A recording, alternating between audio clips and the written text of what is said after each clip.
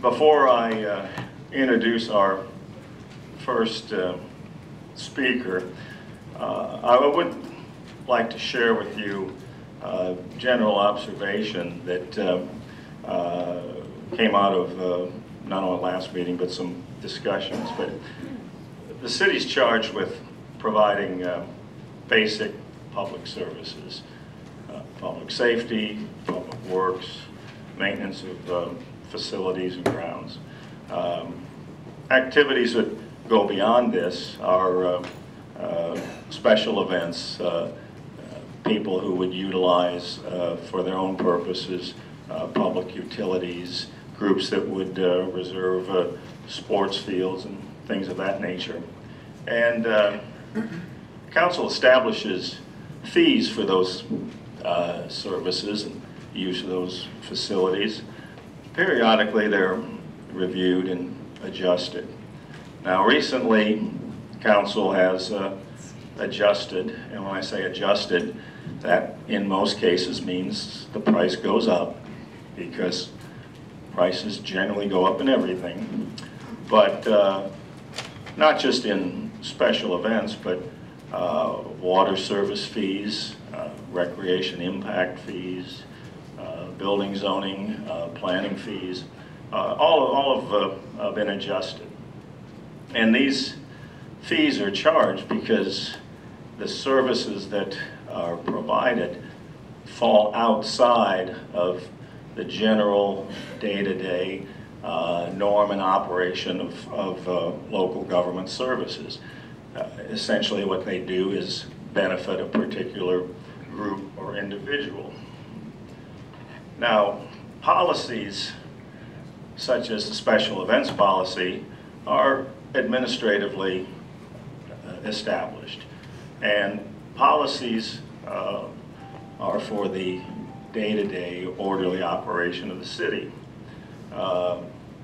In fact, policies, and I will commend our manager and staff, are very pragmatic and very flexible. In fact, some of you may have received an amendment to the special events policy that the city manager promulgated just since the last city council meeting, because he was listening and he heard that there may in fact be circumstances when the fees that are established could be a hardship. And so he has added that to the special events policy. And any of those of you who would like a copy of it and haven't received it, just let any of us know and we'll make sure that it's shared with you. Now, events are great. They add an element of panache to the city, to the community. But whether those events are for charitable purposes, whether they're for recreational purposes, whether they're to raise money for that particular organization, they still fall outside the general realm of government. So this council, I think, prides itself on being a responsible steward of the public treasury. We are very aggressive in pursuing our tax compliance, because it's not fair for those who do pay to have others who are obliged to pay not to pay.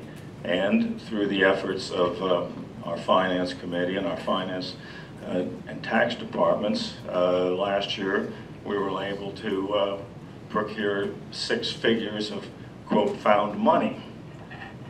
We do want to make the taxpayer whole.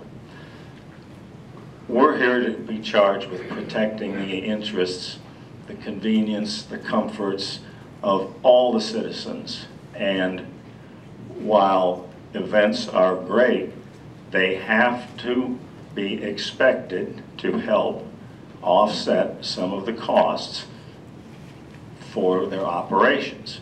Otherwise, we're being unfair to the taxpayer, because just like if you don't need a new water tap or you don't need a building permit, there's no reason for your neighbor to pay for it.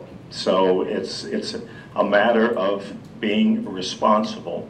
And this council, I think, with its action, acting upon the recommendations of the city administration, put together a very good and fair special events fee structure.